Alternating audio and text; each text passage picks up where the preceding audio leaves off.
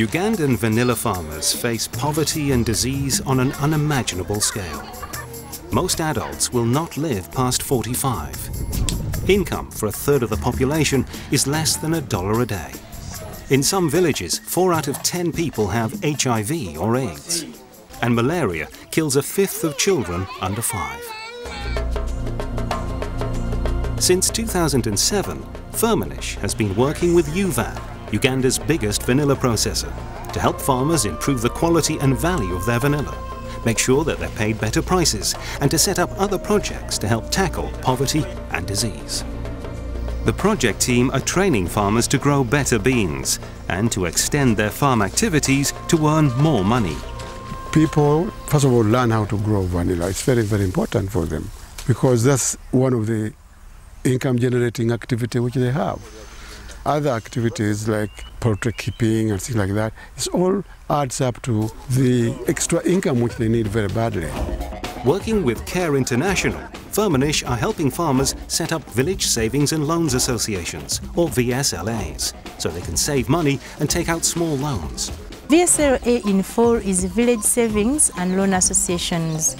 There are no immediate financial services available in this community. So what VSLA has done is the women now are empowered to mobilize their own funds, small amounts of money, but eventually they create a big fund which they access and are able to invest in those income-generating activities. Some have bought land, some have bought animals, some are beginning to put up structures so that they can get the benefit of getting poultry in future.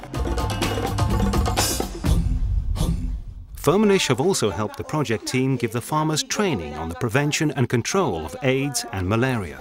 For HIV, we create awareness about the disease, for people to know that the disease is very dangerous. We train them how to avoid it.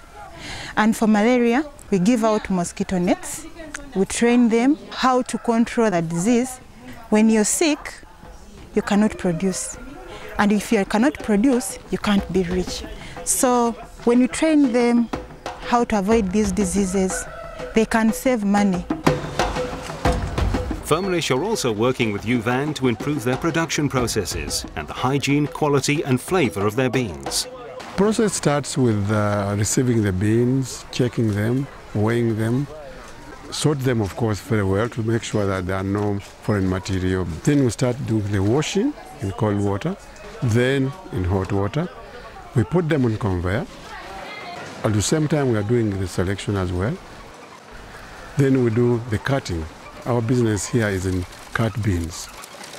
And then we put them in pans and then we start putting them in sweating tanks.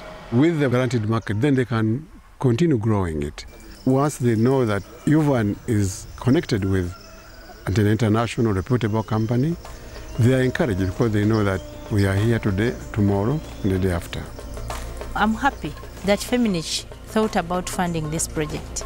It's a wonderful project. It has helped them live a better life, like they can afford to buy food for themselves, pay for the shelter, and they also seek medical care from the money that they get paid, and also educate their children.